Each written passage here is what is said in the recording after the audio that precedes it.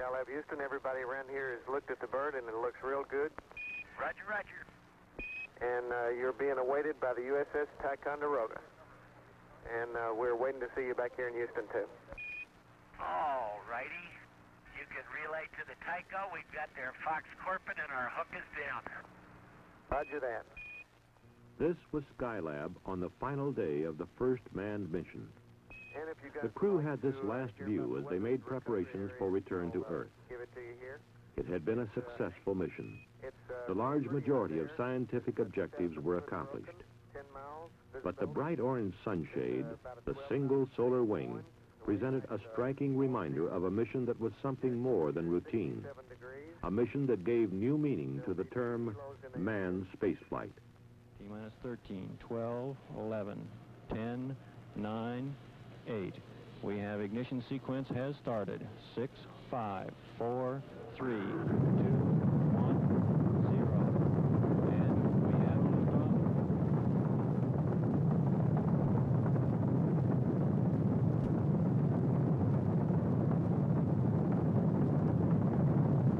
The Skylab lifting off the pad now, moving up.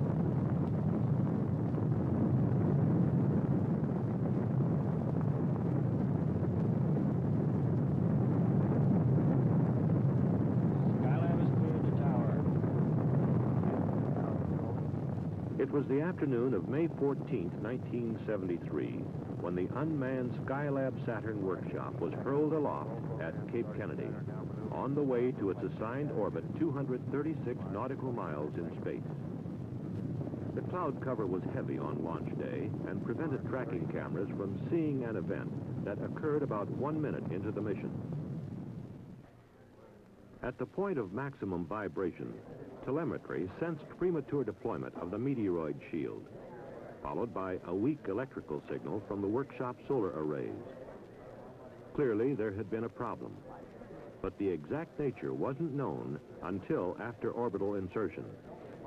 During the first revolution, Skylab temperatures began to rise rapidly, and pieces of the puzzle started to fall in place. NASA engineers surmised that the anomalies were most likely related.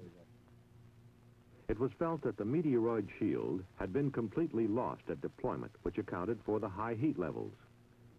Also, that fragments of the meteoroid shield had jammed or otherwise hindered full deployment of the solar array panels.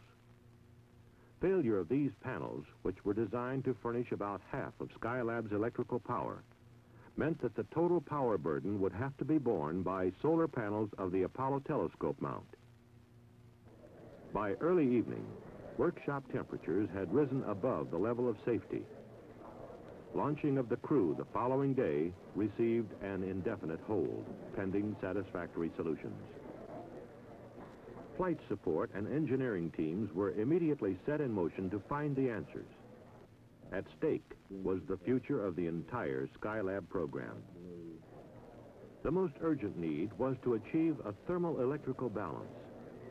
This meant maneuvering to an optimum flight attitude for solar requirements that were in direct conflict. Too much solar radiation would drive temperatures higher, increasing the chances of component damage and food spoilage. On the other hand, generation of electrical power to drive heat exchangers and food freezers was wholly dependent on exposure to the sun. While flight controllers struggled to achieve this delicate balance, other teams had the major objective of designing a thermal shield that could be deployed on the workshop to make it habitable. NASA centers and private industry responded with a variety of shield concepts. The most promising designs were released for fabrication.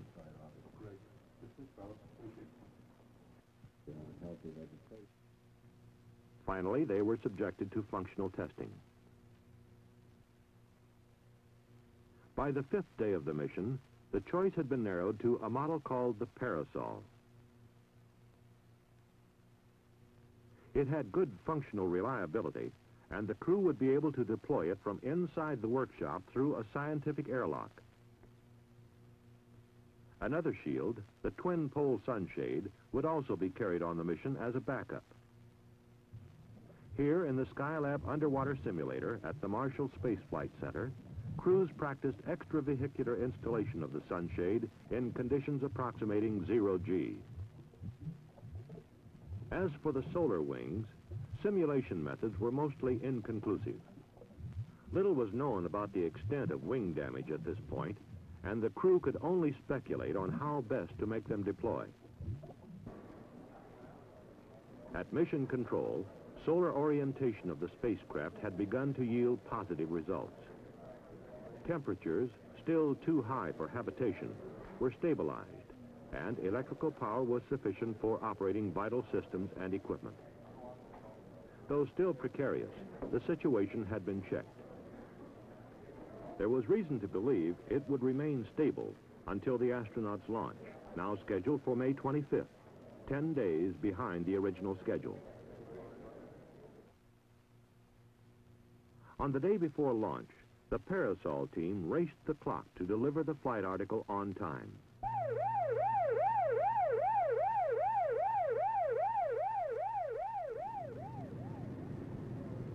They were down to the last 30-minute extension as the Parasol, packed in the flight canister, was loaded for transfer to Cape Kennedy.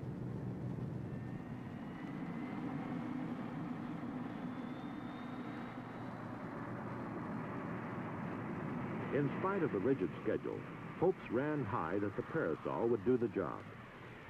Attention now turned to the astronauts who would attempt to put it in place.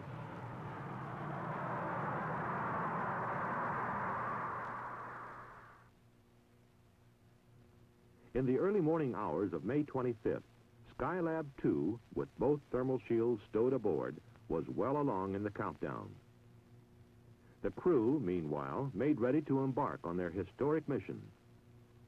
This all-Navy crew consisted of Captain Charles P. Conrad, Skylab commander, a veteran of both the Gemini and Apollo programs. Commander Paul Weitz, who would be Skylab pilot for the mission, had been a member of the support crew of Apollo 12. And Commander Joseph Kerwin, scientist pilot, who would be the first American physician in space. The 10-day delay had been a giant cram course for all concerned, especially for the crew. And their job was only partially complete. The execution of all the planning effort was now solely in their hands.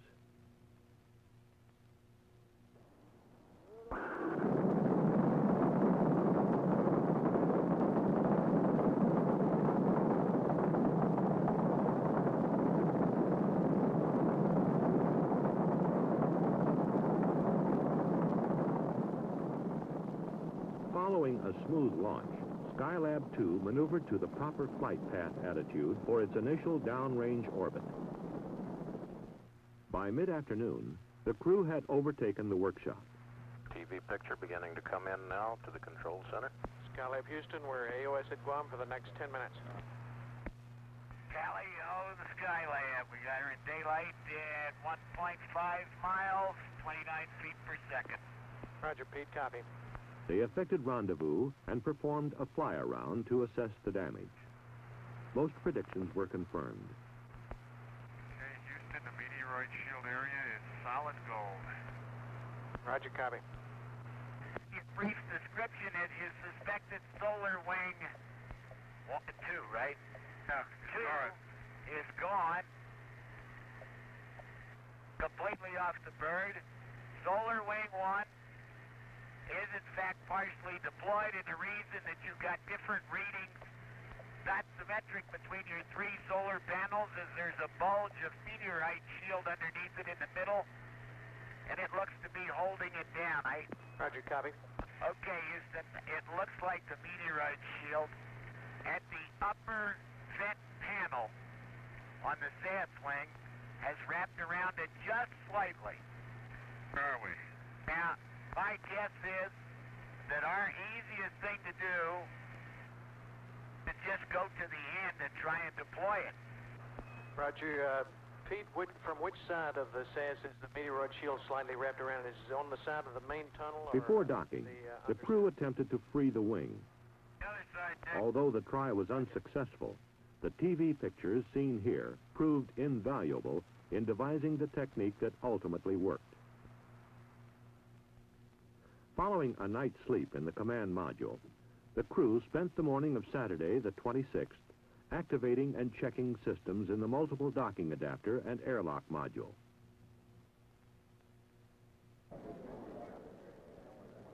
Later, they were given a go to enter the workshop. So we are progressing slow but sure, and everything so far is working. By late afternoon, the canister was positioned in the scientific airlock, ready for parasol extension. Okay, Pete, we had a little drop out there, some noise. Could you tell us what step you're on? We're about to put rod delta on. Roger, copy. Okay, we had no trouble venting it down. It vented in about 4 minutes, and it held 0 for 10 minutes without any outgassing. Door opened very smoothly, and so far the rod extension has gone very easily, and as I say, we're just taking a little heat break. Some 4 hours after the operation began, the thermal parasol was deployed. It was then placed in position close to the workshop skin. Well, we don't think so, Houston. We can see the ends of all the rods. It's completely free of anything. There's nothing hanging it up. It took about 2 revolutions of Skylab before temperatures began to fall. Projections showed that if the present trend continued, the workshop would be below 100 degrees the following day. It wouldn't be the most comfortable environment, but after a discussion with the crew, the decision was made to proceed the next morning with the normal flight plan. The crew put in a long, trying day activating the workshop. Getting things organized and in the proper place was a chore in itself. However, they were discovering to their satisfaction that moving big pieces of gear presented no problem in the weightless environment. By noon, Monday the 28th, with the workshop completely activated, primary emphasis was on getting the biomedical experiment started. This was the first in a series of lower body negative pressure and vector cardiogram experiments. Paul White's the subject, Joe Kerwin the observer. There followed a workout on the bicycle ergometer to check metabolic effectiveness and to evaluate the bicycle as an exerciser for long-duration missions. Ideally, the handlebars would be longer than they are now and would kind of sweep down around you so you could grab them in the right place. Other medical experiments conducted over the next few days included blood samplings from each crew member to satisfy the 5 blood study experiments. Body mass measurement to determine each crewman's daily weight and to validate the use of this device for weighing in 0G. A rotating litter chair, a part of the human vestibular function experiment, tested for motion sickness, rotation perception, and ability to determine orientation. In addition to these and other medical experiments, science experiments were simultaneously being performed. Here, Pete Conrad operates the Apollo telescope mount control and display panel in preparation for the solar physics studies. In subsequent operations, data such as this active region of the sun was recorded by the telescope. Clear sound, but it's pretty clobbered where we're Start. Got a tape motion light. The Earth resources experiments also got underway after activation of the 6 remote sensing systems. Mark, S-192, I got a ready light. We just came out from over the clouds. How about that? Auto sequence start on 90 and ETC, Joe. From a broad field of view provided by this large space platform, the systems began photographing selected portions of the Earth's surface in the visible and near-infrared spectral regions.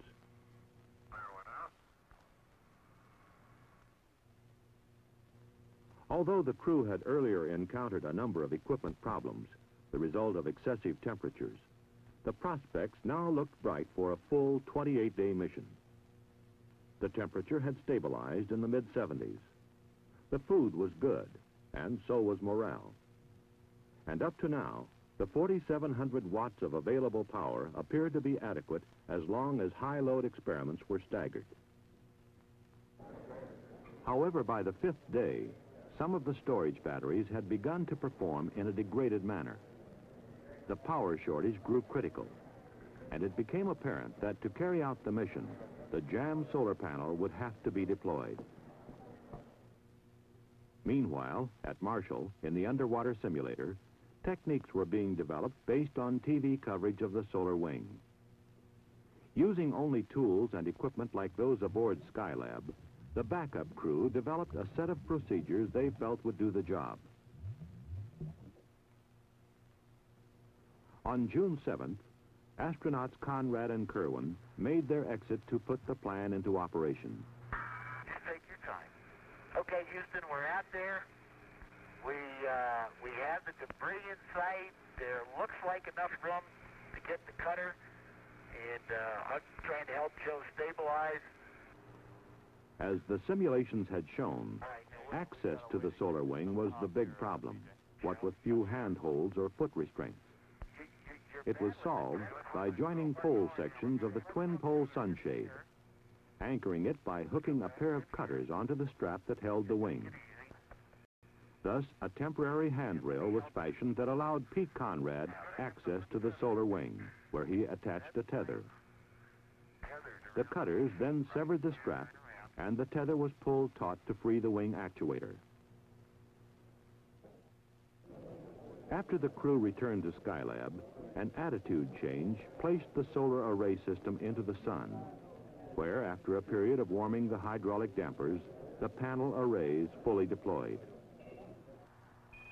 Within hours, the electrical power surged to almost double the previous level. It meant that the power management scheme could be abandoned, and the original flight plan could be resumed. In the days that followed, the nagging problems that had plagued the astronauts from the start began to resolve. The mission began to sound much more routine, more like a normal working day. Experiments were coming off like clockwork, and a wealth of scientific data was being gathered. Experiments such as this one in materials processing.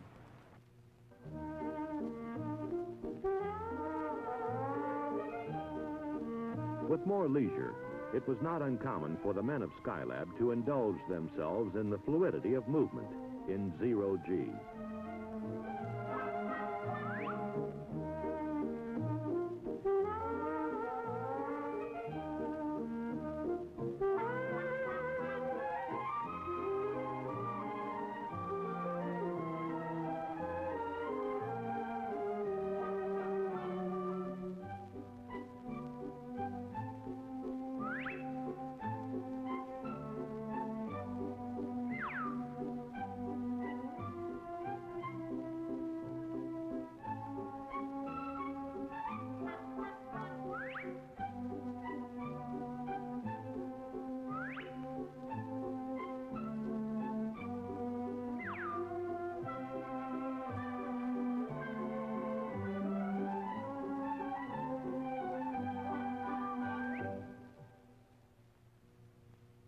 The weightless condition also simplified sleep accommodations. Since there was really no up or down, the only requirement was a sleeping bag type of restraint. And as mentioned earlier, heavy objects were easily handled. It was the small pieces that sometimes got away. But even when objects were lost, they generally turned up sooner or later on the air conditioning screen, there to be reclaimed. On day 29, after performing final closeout of the orbital workshop, the crew donned spacesuits for the return leg of their mission. Skylab Houston, we're in at-hold CMG. You're go for undocking. Okay, stand by. Roger. Okay, we're free. We got 0.4 of a foot per second, Houston. Roger. Bye-bye, Skylab. After undocking, they remained on station briefly to obtain photographic coverage.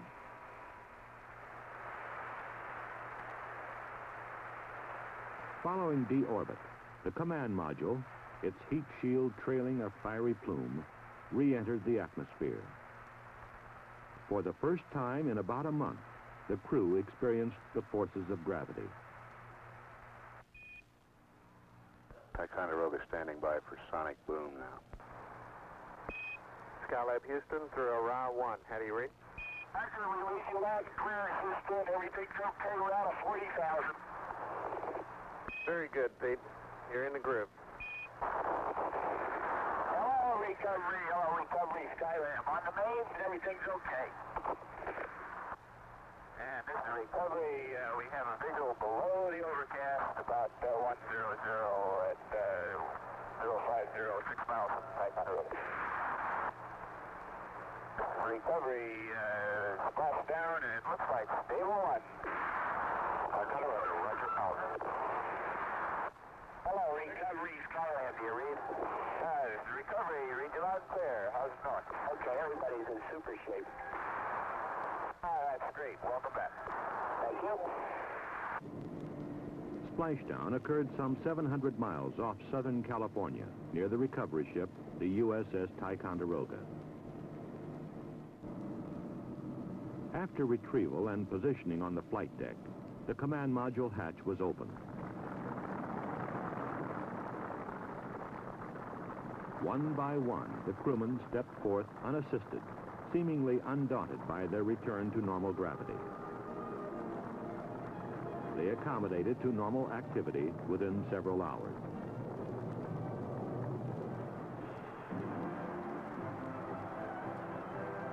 In San Diego, the first Skylab crewmen were received by a vocal and appreciative throng. They had reason to be proud. The large majority of scheduled experimental data was gathered, and all subsystem operational test objectives were achieved. All this in spite of the problems encountered from the start.